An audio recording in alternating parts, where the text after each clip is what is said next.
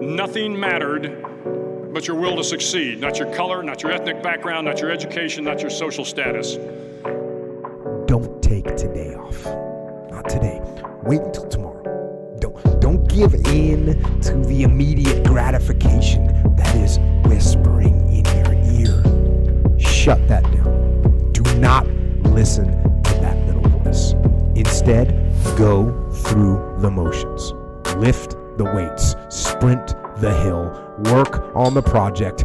Get out of bed. People's opinion of you is none of your business. You get in a lot of trouble worrying about what somebody think about you, when really, what difference do it make? The majority of people who have a negative viewpoint of you really don't even know you. Noah's in the heart of mankind what God has in store for you when you live a heart-centered life, deciding that you're going to live a life that will outlive you. You're going to live a life that counts, a life that will build a legacy.